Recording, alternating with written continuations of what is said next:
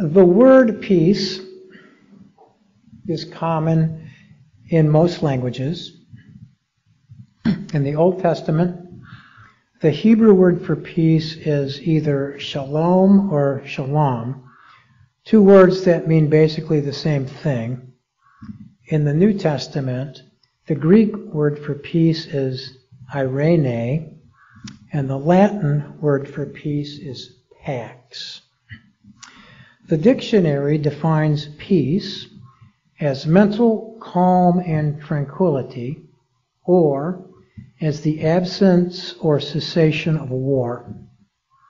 Peace is sometimes used in the Old Testament in the sense of the absence of war, as we read in Ecclesiastes 3:8, a time of war and a time of peace.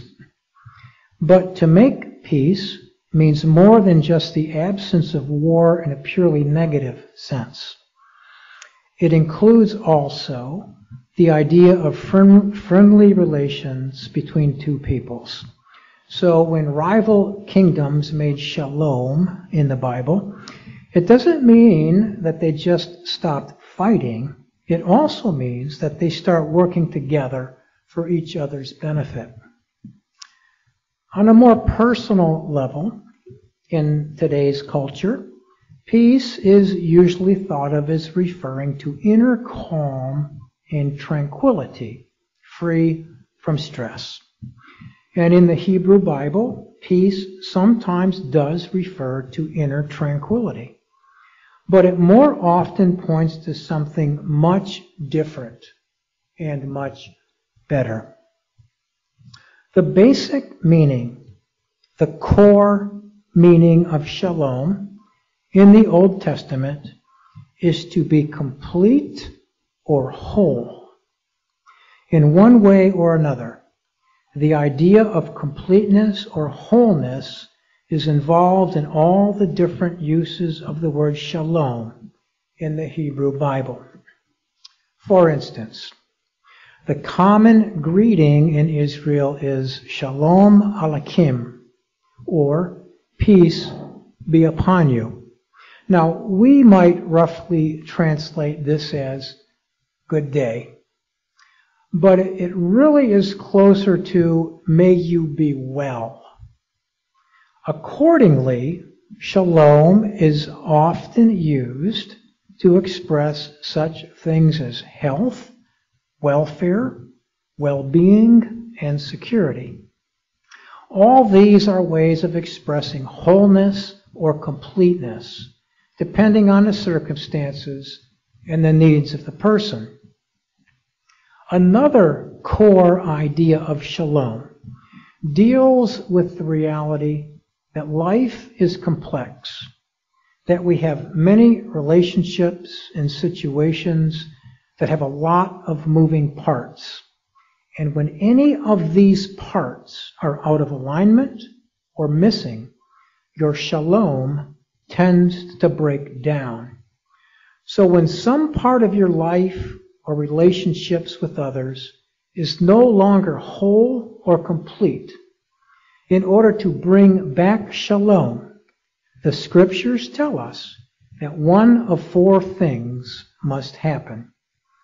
Either restitution, reconciliation, recompense, or payment of some sort must be made.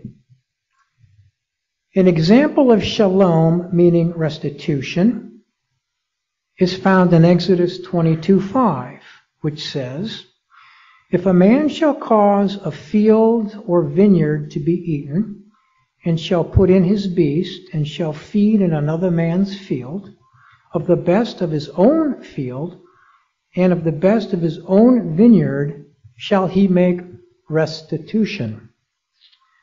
The word translated here, restitution, is the Hebrew word shalom, the root word that shalom comes from. This law of restitution is saying, if your animal accidentally or otherwise damages or eats the produce of your neighbor's field, you shalom them. you make them whole by giving them restitution, a complete payment for their loss. In other words, you take what is missing and you restore it to wholeness or completeness. An example of shalom, meaning reconciliation, is found in Proverbs 16:7, which reads, "When a man's ways please the Lord, he maketh even his enemies to be at peace with him." When enemies become friends, it means the broken relationship has been reconciled and made whole. To reconcile a broken relationship is to bring shalom. An example of shalom, meaning recompense, is found in Jeremiah 16:18, which reads, "And first I will recompense their iniquity and their sin double, because they have defiled my land. They have filled mine inheritance with the carcasses of their detestable and abominable things." The word translated here, recompense, is the Hebrew word shalom. Because Israel had not kept the law, their relationship with God was out of alignment, incomplete, and broken. And God is telling them the only way their relationship can be restored or made whole is through a process of recompense. In this case, a period of disfavor. And after their 1845-year period of disfavor is completed, shalom shall begin to be restored. There are two examples of shalom, meaning pay. The first is in 2 Kings 4:7, which reads, "Then she came and told the man of God, and he said, Go, sell the oil and pay thy debt, and live thou and thy children of the rest." The second is in Psalm 50:14, which reads, "Offer unto God thanksgiving, and pay thy vows unto the Most High."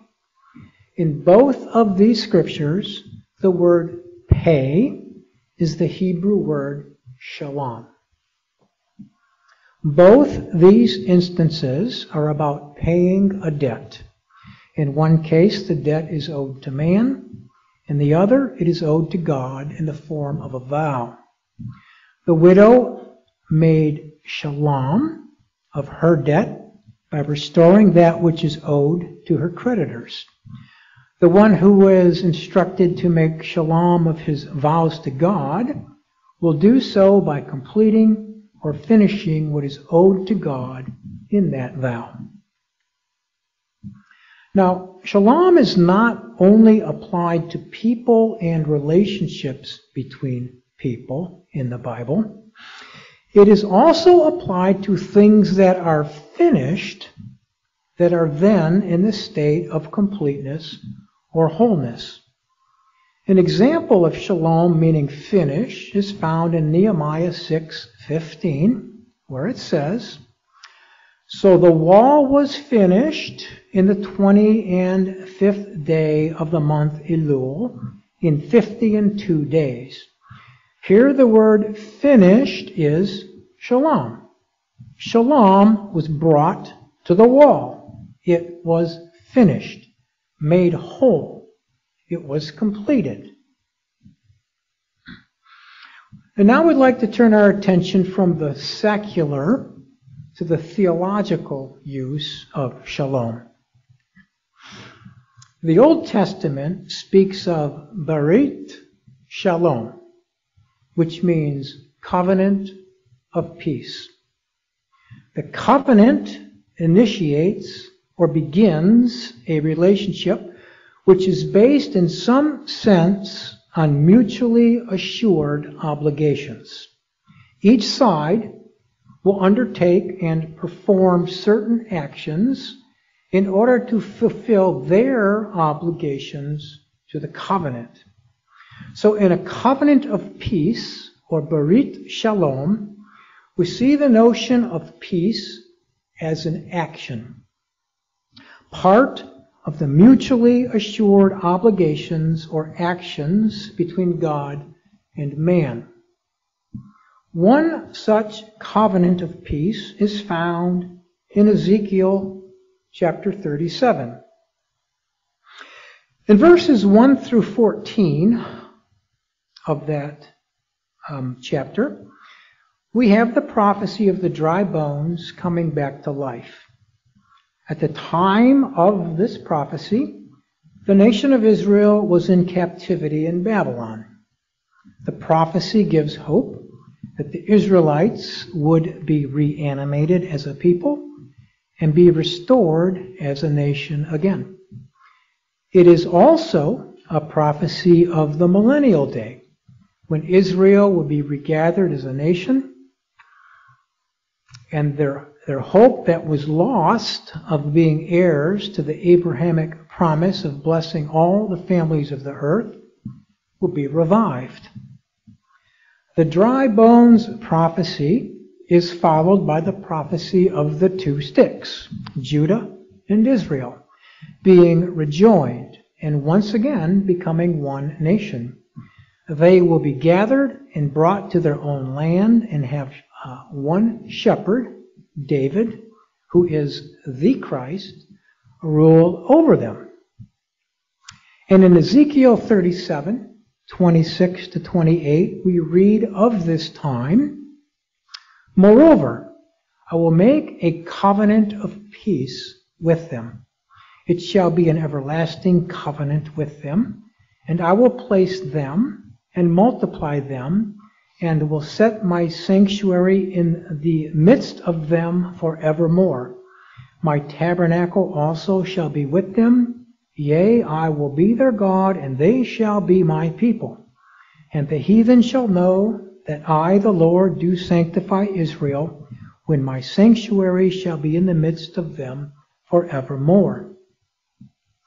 This Berit Shalom, covenant of peace, is the new covenant made with Israel, as Jeremiah 31:31 says, "Behold, the days come, saith the Lord, that I will make a new covenant with the house of Israel and with the house of Judah."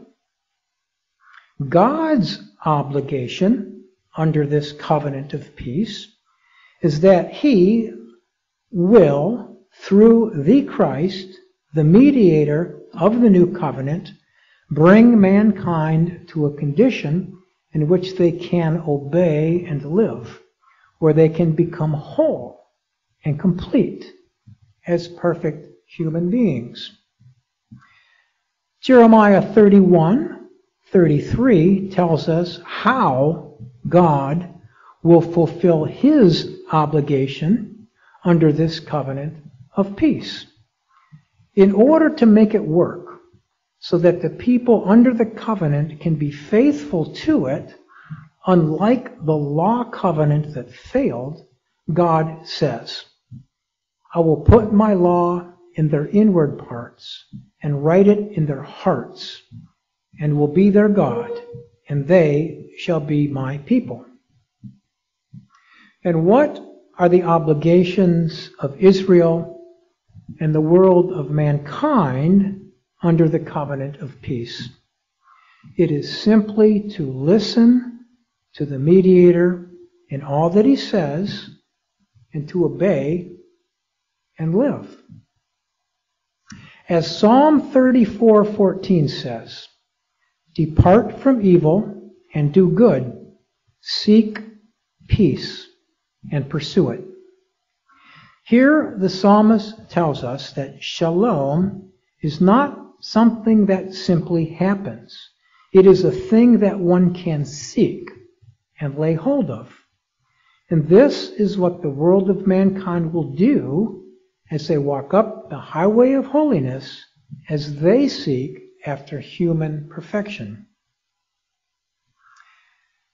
In Zechariah, we have another prophetic picture of the kingdom and another meaning given to shalom, which is complete truth and justice. Zechariah 8:16 and 17 reads, "These are the things that ye shall do. Speak ye every man the truth to his neighbor. Execute the judgment of truth and peace in your gates.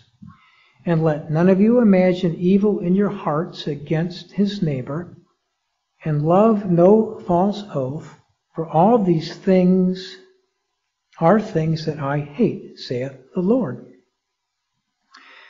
Here Zechariah joins the notion of peace with judgment or justice. Shalom is used here in its meaning of complete justice. And shalom is also joined here with truth. When truth and justice are done in the gates of the city will have shalom. The city will have justice. In this scripture, we see a profound truth to the meaning of peace. It is far beyond the simple idea of cessation of war or an inner calm and tranquility. It really comes very close to meaning justice. Peace is seen as a deep commitment to the work of justice.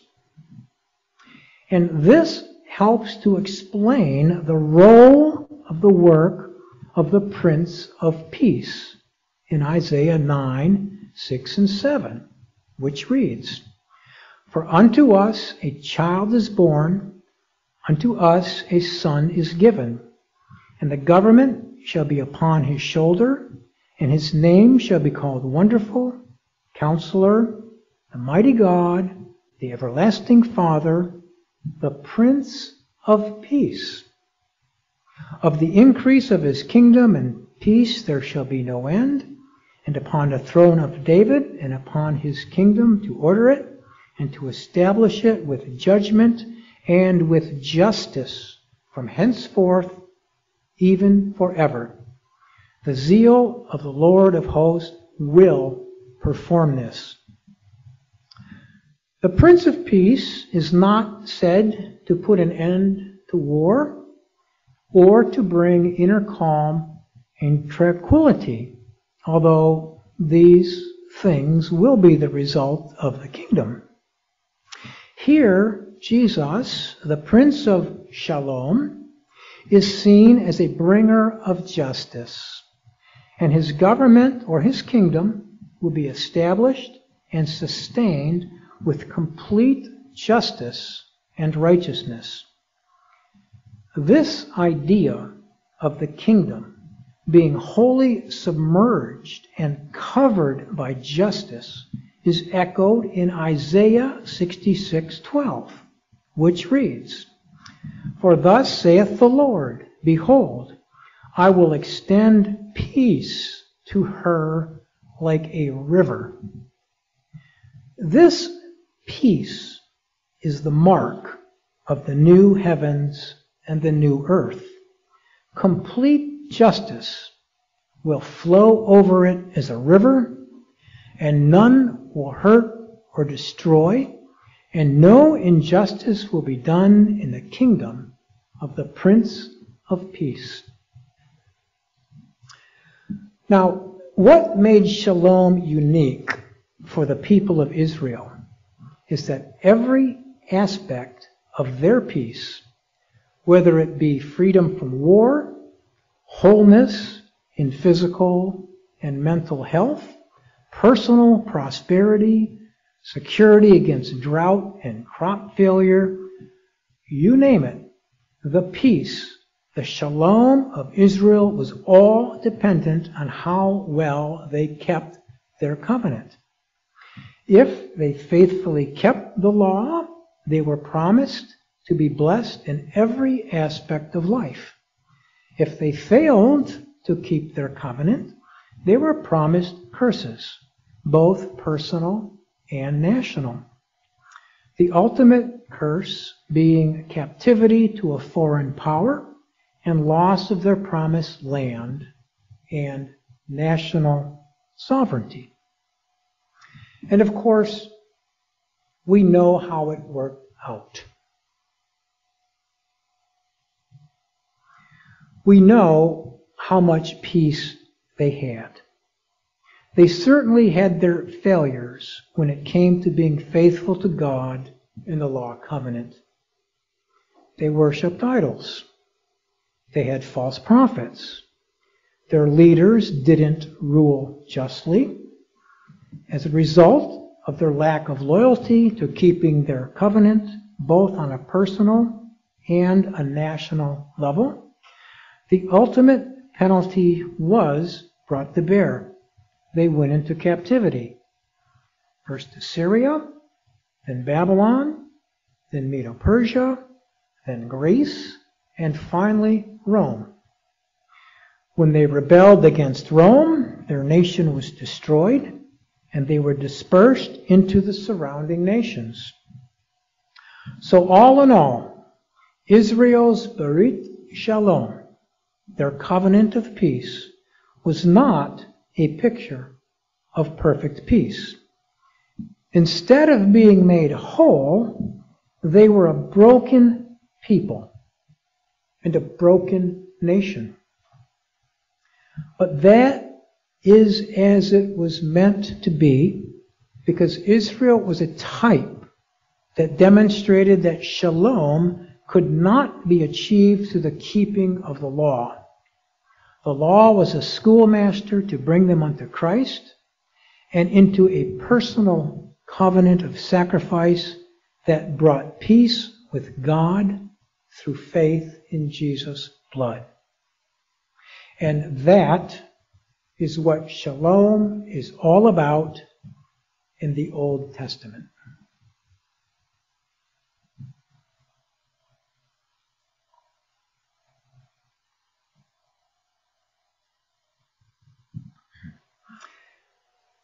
In the New Testament, the word most often translated peace is from the Greek word eirene. In Christian thought, eirene is quite naturally deeply influenced by the use and meaning of shalom in Jewish thought.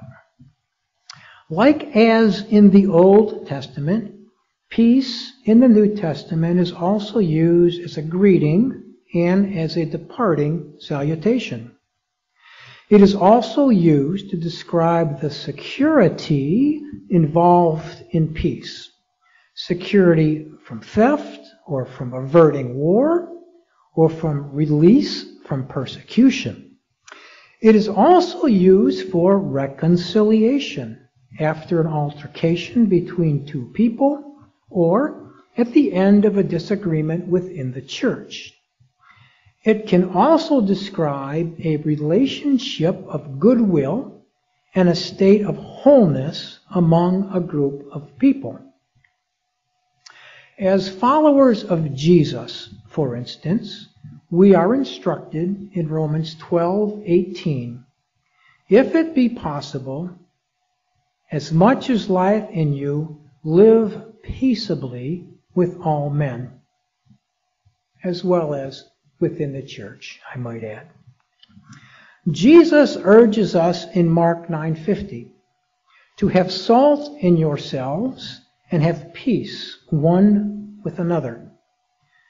Jesus wants the relationships amongst his disciples to have integrity, and he wants us to make real efforts to keep our fellowship whole and intact. Along this line, Paul urges in Ephesians 4:3, saying, endeavoring to keep the unity of the Spirit in the bond of peace. And what will be required of us if we are to do this? Verse 2 says it will require humility and patience and bearing one another in love. It will take real effort. In total, in the New Testament, there are 11 imperatives to seek or preserve peace, and several specify to live at peace with all people. So as we can see, for the consecrated, peace is a high priority.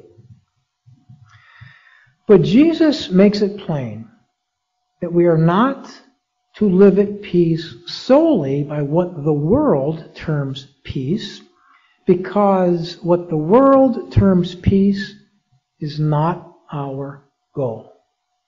It is not what we are laying down our lives for.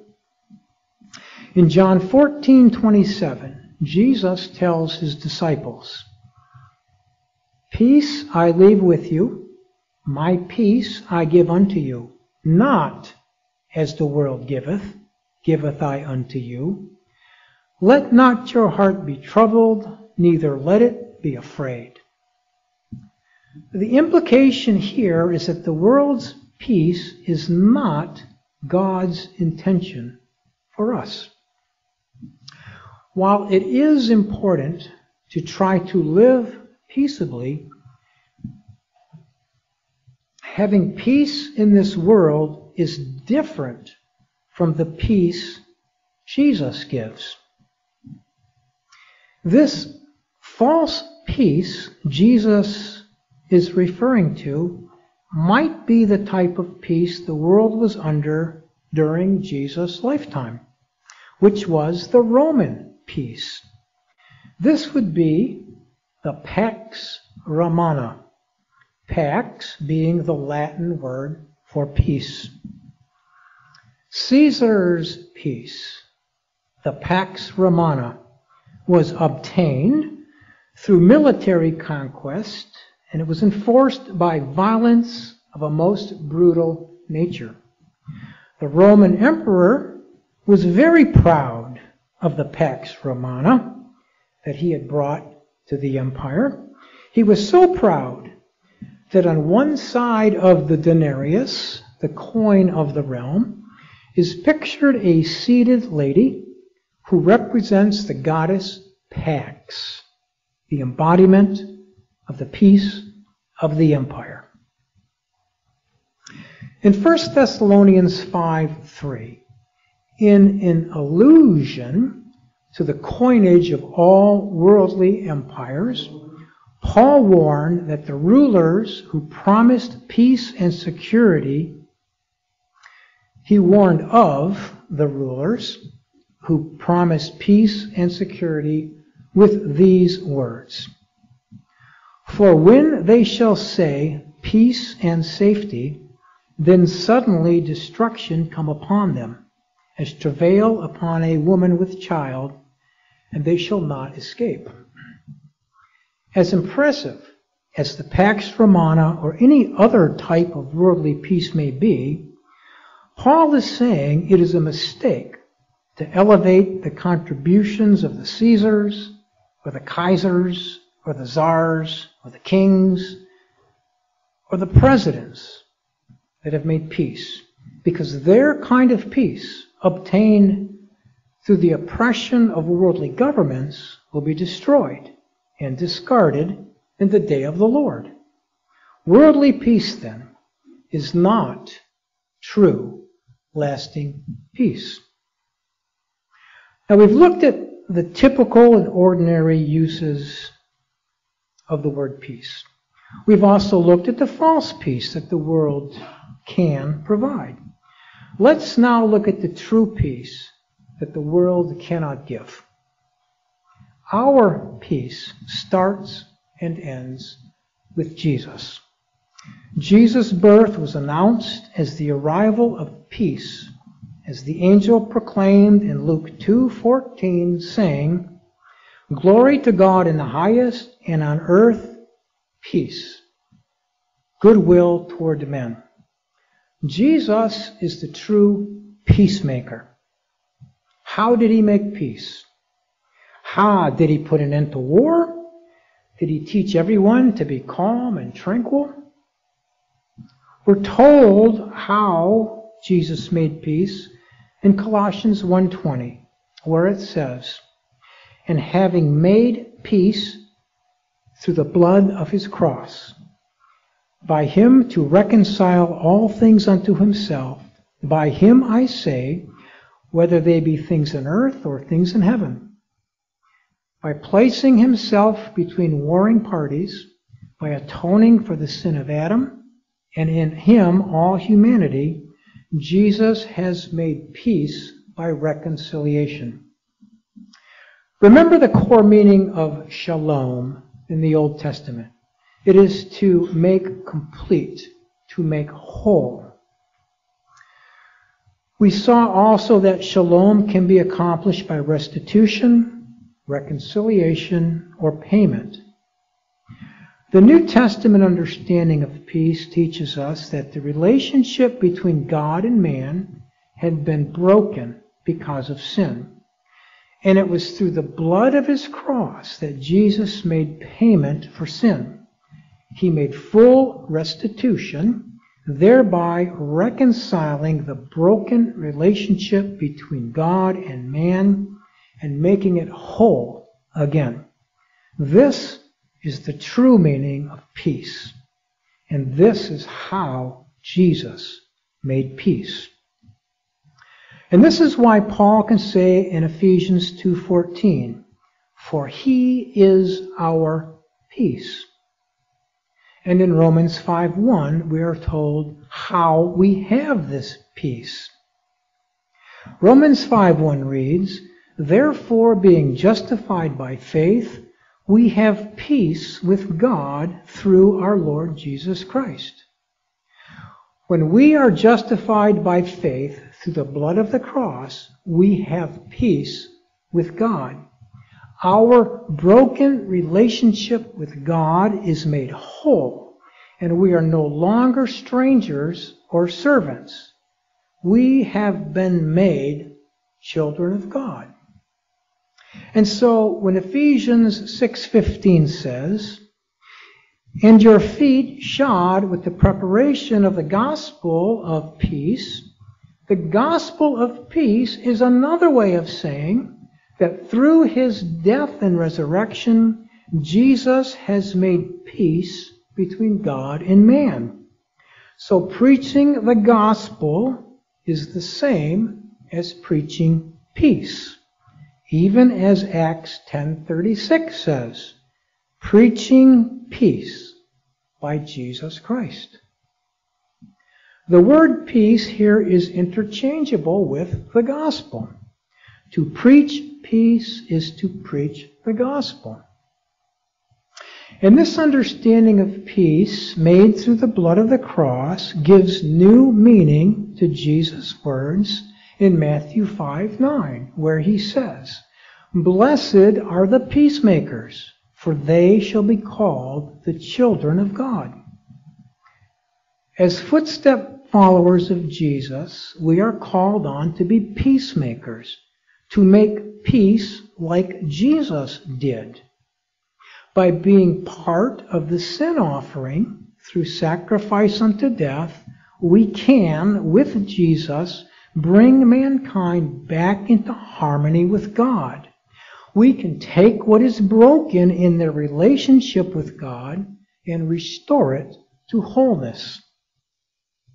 So we see the true idea of peace in the New Testament is that Jesus made peace between God and man when he died and rose again.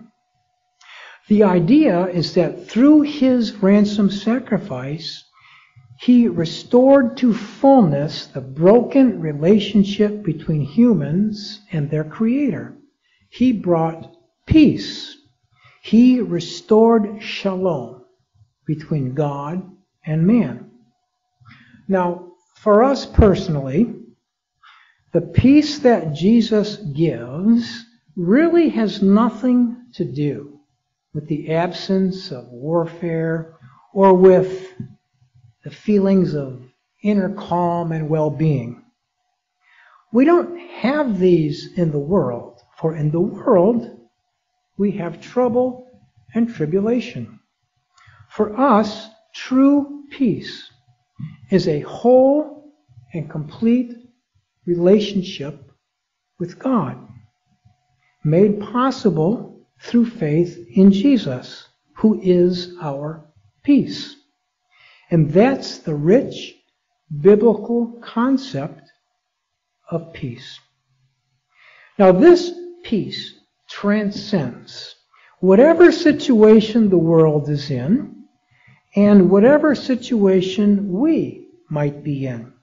It is not dependent on how tough we are, or on how weak we are, how talented we are, or how flawed we are. Because our true peace doesn't come from within our own selves. It comes from God. We have peace through the rest of faith in Jesus. But what about that other kind of peace, that calmness among life's raging storms, the peace of mind when things are going terribly bad, the tranquility when we are under tremendous mental stress and strain? We are not to just ignore this aspect of peace. We are to strive for inner peace and tranquility because it will help us in our lives, our spiritual as well as in our temporal lives. How many of us can say we focus just as well on our studies when we're feeling totally stressed out? How many of us can say that we make our best decisions when our nerves are shot? So yes, we are to try to obtain, to the best of our ability, this aspect of peace in this life. But notice that I said strive and try to obtain, not positively attain in every situation. The reason I say this is while our peace with God, our shalom, is complete, our peace in this world is only partial and piecemeal. We all have our ups and downs. And we are not to judge our peace with God on our inner peace and calm, because some of us are just more naturally prone to feel anxious than others. So when we are feeling like we have lost our peace in this world, take a few deep breaths and think about the perfect peace you have through faith in Jesus' blood. And after you've done that, strive as best as you can to find peace in this troubled world as you go about your business of laying down your life as part of the sin offering. It is my hope that we will all be successful in our consecration vows, and by so doing, become peacemakers for this poor, groaning creation. Shalom, and pray for the peace of Israel.